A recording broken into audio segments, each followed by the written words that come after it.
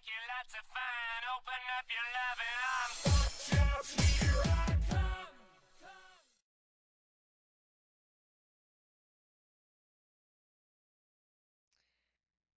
Hey everybody, what's up? It's me, Angelwriterspeaks, and yes, I'm going back to making videos. Isn't that cool? I actually wanted to make this video, especially in lieu of the old FDA regulations, or the proposed regulations, we should say, that have come out recently. Um, Officially, it was on Thursday, April 24th, and I was starting to see articles about what they were going to say and even hear things even before it was officially announced.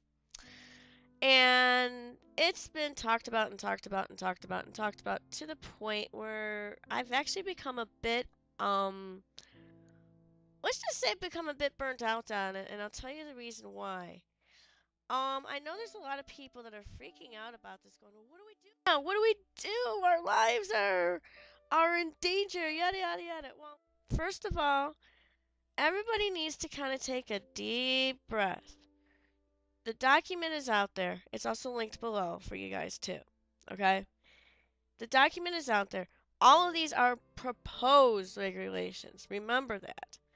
And while there may be thoughts that, oh, they already made their decision and they're just doing this dog and pony show thing, that may be true, but this is now going to be a case of follow the money trail. You know who made the announcements, you know who's on the panel. Do a little research. Go and Google these people that have been on these calls, who have come out, who are on the panel, find out who their connections are, if they have any big tobacco connections, any big pharma connections, any senator and representative connections, and then just start going down the line and say, hey, we know you're connected to this and we're not happy. In other words, start writing. Don't just do it to the FDA, do it to your state and representatives. Even if your representative or state senator is not involved, if it's one of their colleagues, write a letter and mention it to them. Say, hey, do you know your colleague is against this and we're not happy, and this is something that I'm not happy about, and maybe you want to talk to them because if some of these regulations go through, it might hurt some of the small businesses, which because of the e-cig community has actually helped bring business and local economy in. See, where it all comes down to it, this is where you actually have to do the money argument. Like I said, follow the money, bring in the, talk about it. Say, look, we know that big tobacco is losing money. We know that big pharma is losing money. But you know what? If you put these regulations in, these things that you're proposing, you're not only going to have individuals, but a lot of small businesses who are losing money because they're trying to put stuff into the local economy and they're helping people. So, and basically also tell them, hey, you want us to go back to smoking? Guess what? This is a good way to do it. But we're not going to do it because of these e-cigs. Guess what? We're doing good. You know what I'm saying? Something else that you need to keep in mind too is, yeah, there's a short time window of when people need to put in what they have to say, whatever. This is the time to tell your story, and also, more importantly, to those who are non e-cig users and have no idea what I'm talking about, this is the time to educate, educate, and educate. And I'm saying this because I want to use this video as a jumping off point into a video series that I will put in my e-cigs and vaping playlist, as well as issues playlist and some fronts, because that's where this video is going to go too. And I want to start doing some basic e-cig 101 videos for those people who have no idea what this is all about, who have heard it on the news.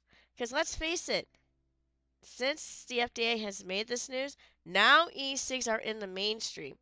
This is where we could use this to our advantage, where we can write to the news stations, write to our local letters to the editor, talk to local people, etc., and say, hey, this is what's going down, this is my story, this is what we need to do.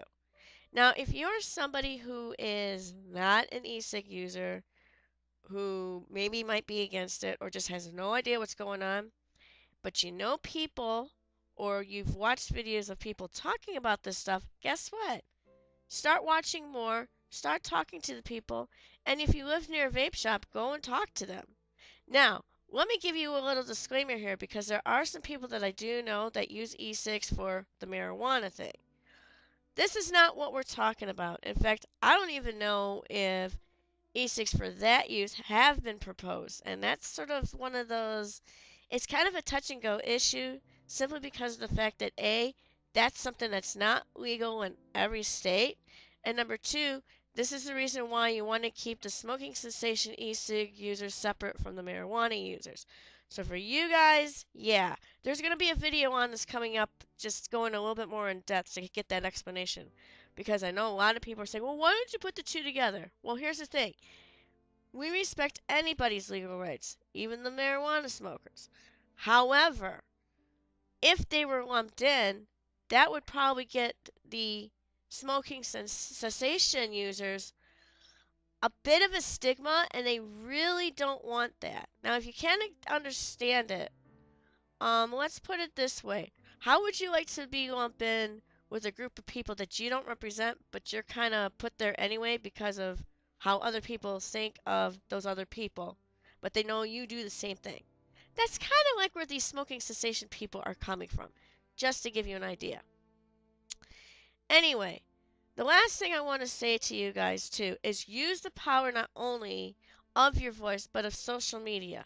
If you're connected to some of these senators that you find out are part of this panel for the FDA proposal stuff, start tweeting them, start emailing them, inundate them, call them. I mean, do whatever.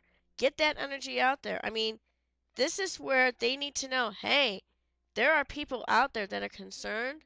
But the one thing you don't want to do, and this is crucial, is don't get too burnt out by this and don't give up. Because, let's face it, if you remember what's happened with the Occupy movement, that's kind of like what happened. They had a good start, you had enough mad people, but then everybody got burnt out. They were being squashed, they got worn out, and then a lot of people just said screw it and walk away. Think about it, guys.